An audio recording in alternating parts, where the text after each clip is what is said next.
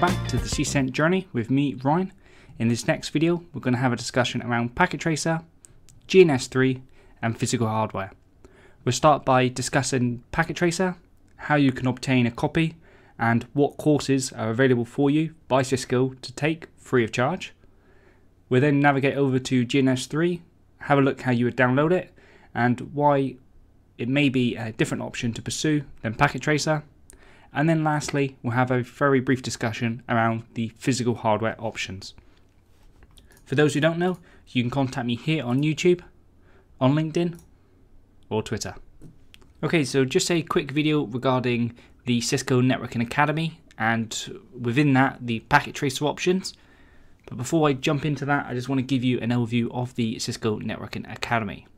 Now, Cisco has this academy that's open to everyone to sign up. Some of the courses you have to pay for, some of the courses are free, some are self-paced, and others are instructor-led.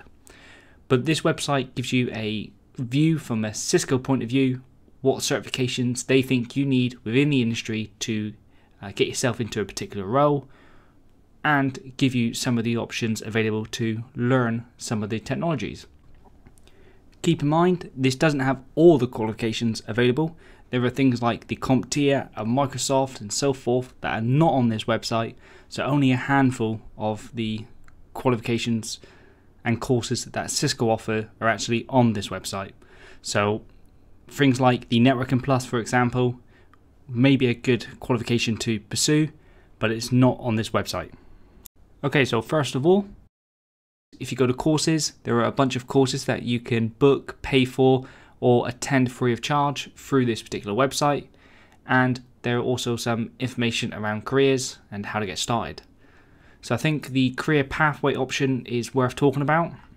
And again, this is from Cisco's point of view, and it's not set in stone, but it kind of gives you a good feel of what qualifications and courses that Cisco expect you to actually go towards in order to achieve a particular job role. So for here, they're saying a technical support role. They would expect you to know about the IT essentials, some network essentials, and maybe a CCNA. Whereas if you wanted to become a network administrator, then maybe you need to have a CCNA, CCNP, an understanding of basic developer skills, and an overview of how Linux works. But this again is only Cisco's point of view, but it's a great website because it helps to put a lot of qualifications into sort of a point of view. Very briefly, something that's also worth mentioning is the CompTIA certification roadmap.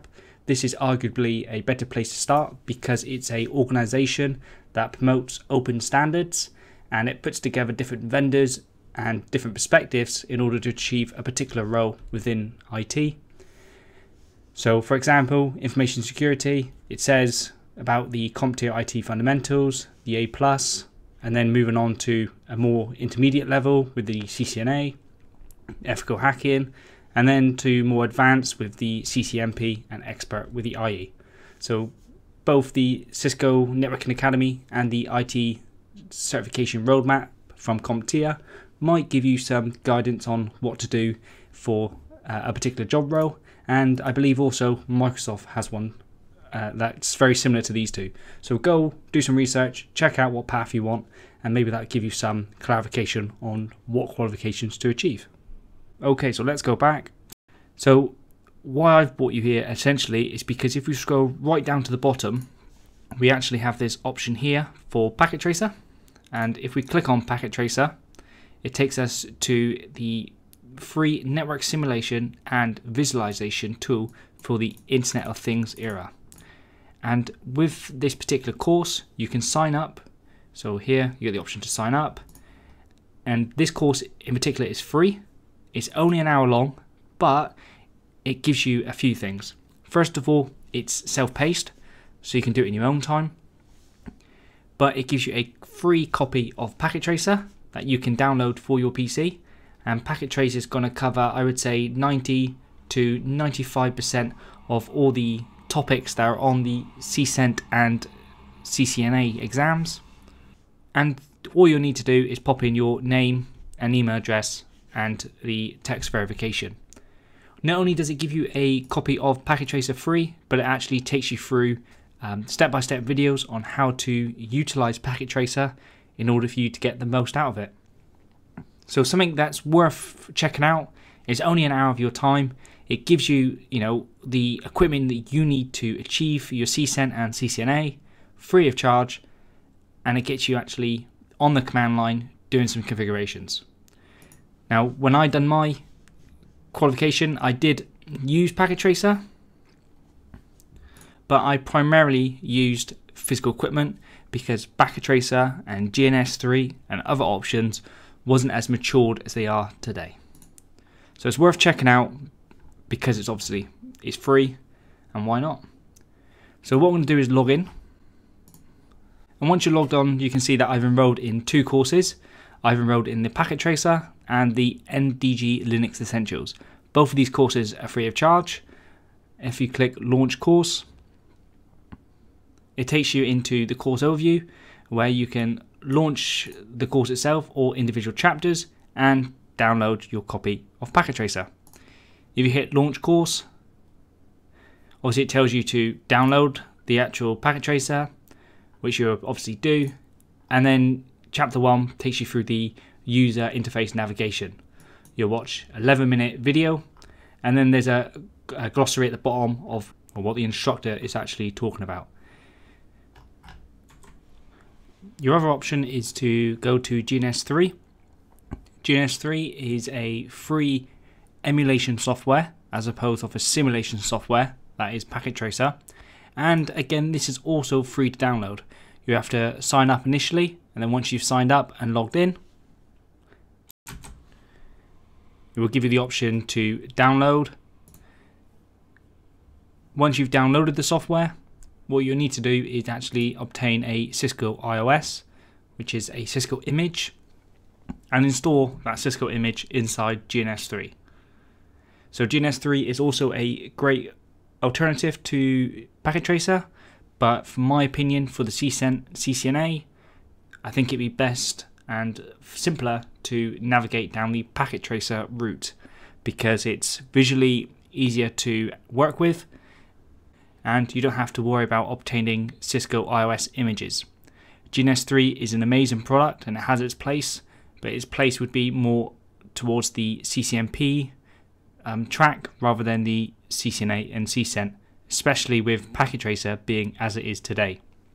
However, that being said, if you still want to use GNS3, absolutely recommend it. Brilliant piece of software. I use it on a daily basis. So your last option, instead of going down the simulation or emulation route with Packet Tracer and GNS, you could actually go ahead and buy some physical hardware. Now, this isn't necessarily needed, but depending on what hardware you buy, you can actually set yourself up for the CCNP and CCIE, but of course there's a very big price tag because when it comes to the newer equipment to support the newer iOS, the more heavy the cost becomes. So buying physical equipment, have a look at some of the pre-arranged labs that are already on the on places like eBay, or alternatively watch some videos. Like for example, there's a great video by CBT Nuggets, which I'll link in the description, that goes through some of the recommendations of physical hardware that you should obtain in order to get your CCENT and CCNA. But you can see that just by having a look at some of the options, you can get an idea of what's needed, and then either buy them as a set or buy them individually. So for example, some of the most common things that you're going to see are the 2950 24-port switches, the 3550. The 3550 is a layer 3, this is a layer 2 switch, and then you've got the different what we call integrated services routers, which are the 2800 or the 1800 series, or some of the older 2600 series routers. So all of which will be pretty good. I mean, the 2600 will run something like the 12.4 iOS, whereas depending on which 2800 or 1800 you get, it may actually support up to the 15.x iOS. The beauty you have at the moment with the CCENT and CCNA level is not a lot of the features